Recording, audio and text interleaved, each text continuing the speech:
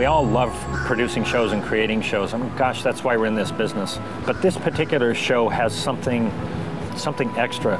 We've approached this show unlike any other Shamu show we've done in the past. The show is opening in 3 parks at once. So which means we have 3 teams. Can you guys go down and then come into it? All right, Sugar, here we go.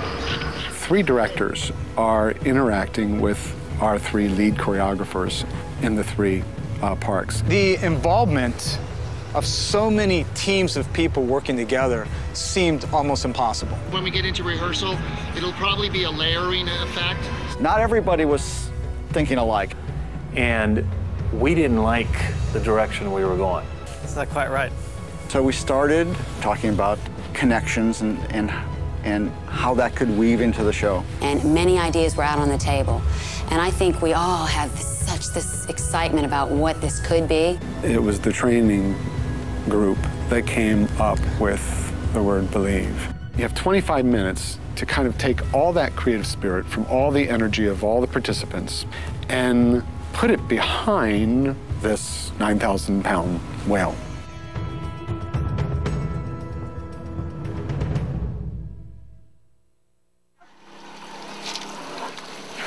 For years, the black and white wonder called Shamu has been delighting guests from every corner of the world. And why is that? Because Shamu is so awesome. We don't know much about him, but at the same time, when he jumps out of that pool, he elevates us. You cannot go anywhere else and have this experience. So when people come, they go automatically to see Shamu. So, when SeaWorld set out to develop a new Shamu show, the challenge was to create one that would take the connection guests already have with Shamu to a higher level.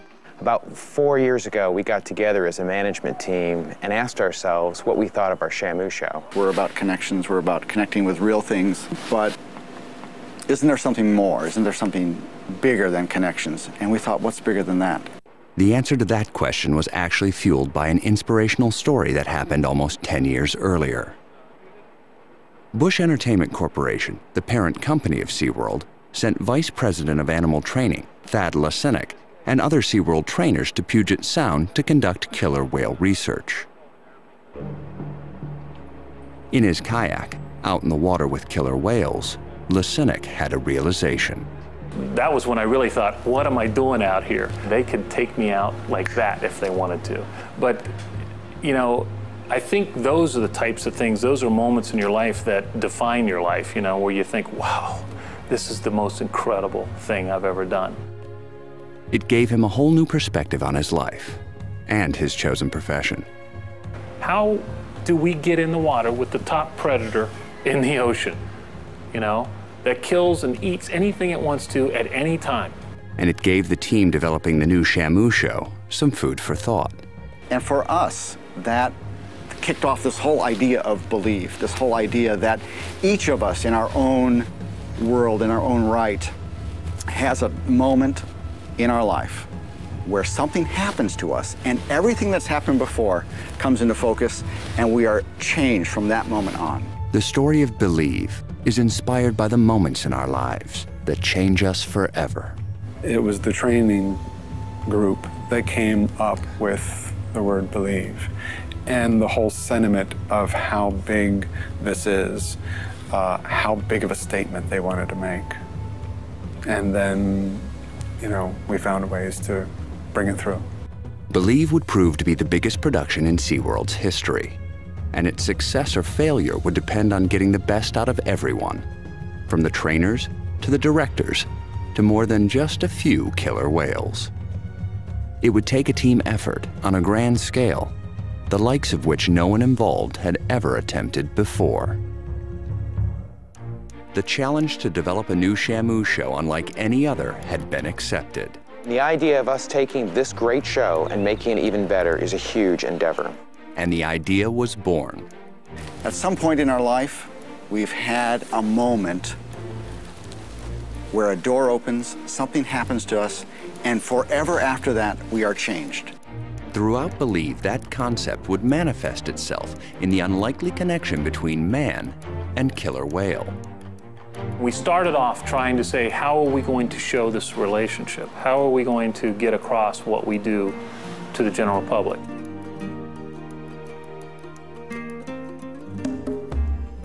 The relationship between the trainers and killer whales may be a strong one now, but it didn't start out that way. Our philosophy started 28 years ago when we started working with these animals, and really we weren't doing the best training. You know, it wasn't like there was any school you could go to learn how to train marine mammals. There wasn't. They didn't like us, they didn't really interact with us well, and we really had to change the way we worked with animals. We weren't in the water with them when we first worked with them, and then somebody said, hey, let's actually get in the water with these animals. You know, the first time you jump in the water with a killer whale that weighs 6,000 pounds, it's pretty intimidating. You know, you get in the water with them, and they look a lot bigger right next to them in the water than they do when you're looking at them from the stadium, you know, when you're watching them from a show. They look pretty big then, but when you get right in the water with them, right up next to them, it's pretty intimidating. And if the animal picks up that you're afraid, they'll push on you or they'll open their mouth to see what you're gonna do. They decided things needed to change. We had to really change the way we worked with these animals, the way we interacted with them. Our whole training process turned into positive reinforcement. What it simply means is just encouraging them all the time. There's really no wrong. It's making sure that they understand what is right and highly reinforcing them when they achieve it. Ultimately, the relationships are based on trust, they're based on our positive reinforcement, they're based on fun, and really the truth of the matter is they're based on your heart. They're based on you giving your love and your care to these animals on a daily basis. These animals thrive in these nurturing environments where we're always hugging them and loving them and telling them that they're doing really well. The end result? A training philosophy based on mutual love and respect. Because whales, like humans, need emotional nourishment too. That animal needs more than fish. We work with these animals after they're full, after they've had a couple 100 pounds in them. They could care less about having another fish. If I ask you to wash my car for me, and I'll buy you a steak dinner, if you're really hungry, that's a good deal. You'll probably wash my car to get that steak dinner. But if you've just had a steak dinner and I ask you to wash my car, you're not going to want to do it. If they're not hungry, we have to have other things that they want from us, and it's all about relationship. It's all about developing a strong bond. Once that bond forms, it truly takes on a life of its own. Oftentimes, a trainer will even define their career around their relationship with the whales. Well, who bases their career on, you know, they're not going to leave their job because their friend is at the job, let alone an animal? It's a lifestyle to be a trainer. When you talk to these people, the whales are their extended family. As close as anybody is here or listening to their dog, and people are close, and I'm close to my dog, it doesn't compare to what these trainers feel about their whales. I've spent 21 years of my life with killer whales, with my family here. I say quite often I have 2 kids in school and I have 10 in the pool. We all love all the whales, but there's always that one. And for me, there's one that she's it for me. Her name is Katina. She's actually a grandma. She started it all back in 1985. She had the first baby born in '85, and that was under our care. And I love her like a person. I feel that she's taught me how to be a better mom, a better wife, a better friend, just a better human being. It's been truly the greatest gift I could ever have. Ultimately, it was this extraordinary bond that propelled the new show into uncharted waters. This show definitely challenged us to train so many more new things with these animals. Not only new behaviors, but being able to time these behaviors to musical cues. This is a great opportunity to test your relationship, too. Relationship is the thing that is going to get us to the next level. We've come up with 30 new behaviors besides our other behaviors for this show. We take a look at entrances and exits, and we want to make sure that each one is different. Each one has a unique look to it so that the show looks totally different. After 40 years of training, they said, you know, I bet our whales can move to the music. we can actually use choreography. After that chant music, it drops down. So as soon as we finish the last chant, the whale does one more thing, and then brrrr, the music ends. The challenges of what we're trying to do of putting the behaviors to music, more so than I think we've ever done before. We're really trying to nail the behaviors with the music rather than it's happening independent. We're challenged with make every beat. So land on every beat of this show, and it's not like the music is going to play to us, we are going to play to the music. So truly, it's like a dancer. It is like a ballet. You don't know what's going to really happen in these moments because the whale can choose not to do our perfect show, but do his perfect show. And we have to do this without the whales getting bored, because they could care less whether they're hitting the timing right. You know, we're the ones that have to worry about that. So we have to teach the whales to have fun while they're doing it. And then in the shows, they have to continue to have fun. And that's why the relationship has to be so strong between each individual trainer, because that animal has to want to do it. We can't make a killer whale do anything. If they don't want to do it, they don't do it.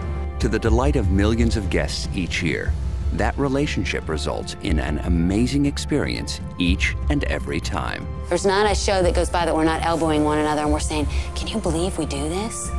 Can you actually believe that we're here and we're doing this? And we're constantly trying to challenge ourselves to go higher, do more. And that's what we hope Believe does, is number one, show people that, but also inspire people to believe that, hey, whatever your goal in life is, you can accomplish it. You can do it. If you believe in it, you can do it. And I think that's what our goal is to tell people, look what we do with these whales, now go out and do it with your life. The incredible bond between man and killer whale allowed the creators of Believe to dream bigger, in the hopes of inspiring guests to do the same. And from the music to the stage to the media, every element of the show had to be designed to bring guests closer to Shamu than ever before. For an endeavor like this, a world-class team had to be assembled. We have a Broadway producer involved in the show. We have someone from LA, the composer. The media screens came from South Dakota. We have involvement from the set designers in Orlando. The moving screens came from Baltimore, and all together, we brought the most incredible team for this show.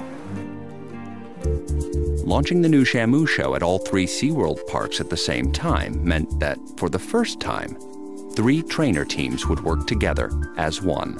This is a 3-park scale, and it's trying to get all these teams working together that have never worked before. When they're doing swing and all that's done, we're doing sham, slam, testimony. At that time, we can also do shot list.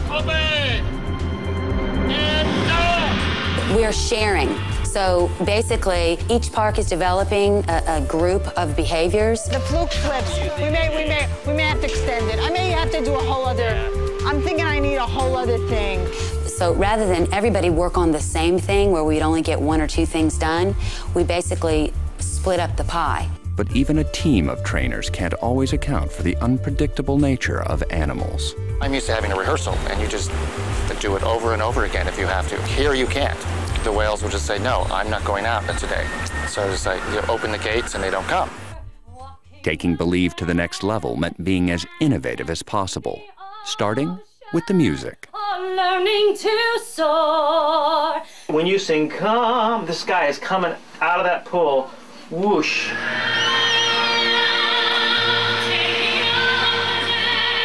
When you're doing the routines with the whales, the behaviors, you have a certain time frame we can rehearse to say, okay, does this work? No, we need 8 more seconds here. No, you know, it has to be shorter. So we'll call and say, no, this is not working here. Then we have to call the orchestrator in or the composer. He comes back in and says he'll reorchestrate whatever. He comes down to Florida. He'll fly down here from Los Angeles and say we'll recompose on the spot. Once the score was complete, the team traveled across the Atlantic for the talents of the Czech Film Orchestra. The final tracks were music to everyone's ears. It goes from the infinitesimal, quiet moments to these grandiose, huge, soaring strings and soaring orchestra. Next, SeaWorld not only set the stage for the impossible, but but completely rebuilt it. All 3 stadiums underwent intense reconstruction, and the parks in Orlando and San Diego were able to take it even one step further. Actually, 4 giant steps further, with moving LED screens as big as the whales themselves. We wanted to use the screens and the story that we were telling on them to elevate the power, the majesty of what Shamu brings to bear in this incredible production. Now, we went to every LED vendor in the world, and everybody verified nobody does this. These things weigh 5,000 pounds plus. You know, it's like your car being, you know, spun on its side and moved back and forth. These 4 moving screens, they are 10 feet by 20 feet.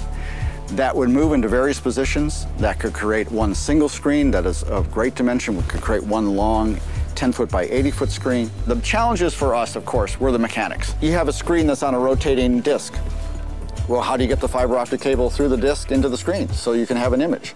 How do they rotate in time? How do they not crimp? How do we service them? How do they not crash into one another? The movement of the screens alone, we're going to have to get the whales used to, where they're going to be like, okay, I'm all right with this. And that would be our background, our palette against which we played out the story of this great connection between trainer and whale. And towering over it all, in each of the parks, a gigantic 3-story whale tail. We have this, you know, giant lift of a whale tail that I stood in front of it for the first time today. It is amazingly powerful. It is a place to feel noble about a celebration. And it's so lyric in its shape because it's shaped from nature.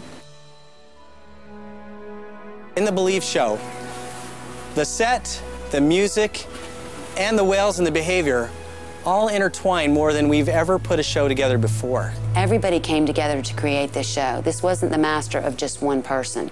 This was many minds, many hearts coming together to make it all happen. We're putting in a show that is really going to capture what it is and what it takes to be close to these animals. It's going to be amazing when it's all clicking and we're all working together and it's going smooth. It's going to be the most amazing animal show in the world. Halfway through the show, someone's going to say, this ain't about a whale.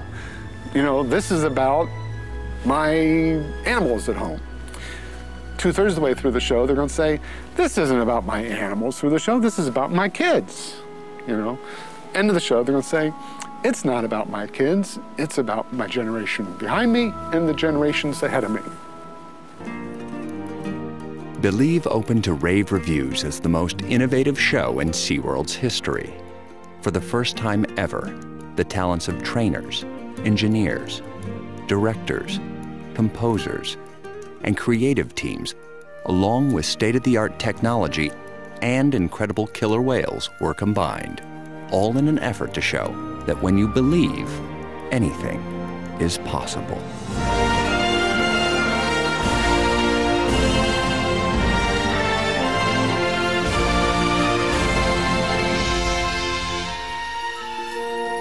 One drop of water becomes a river, joining the motion between sea and the shore. Every creature walking the land and dancing the ocean, all learning to soar, tells us we're part of something far greater, something far more.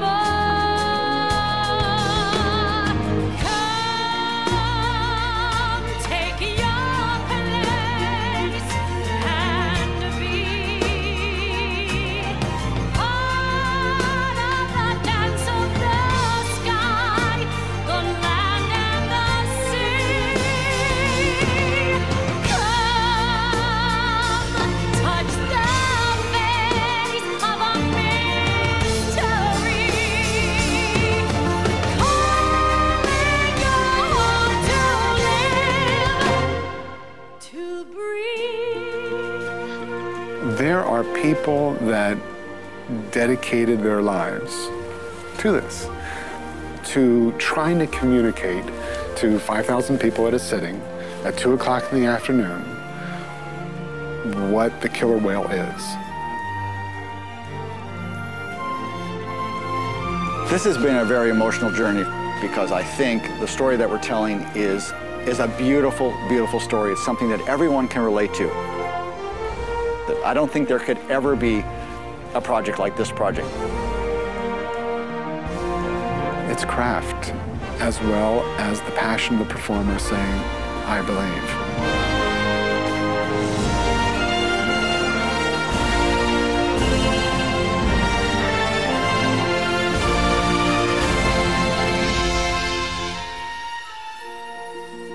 I don't know how many times we have to go through this. It's rocket hot, then melody. We're opening the new show. Can you please try to get it right this time?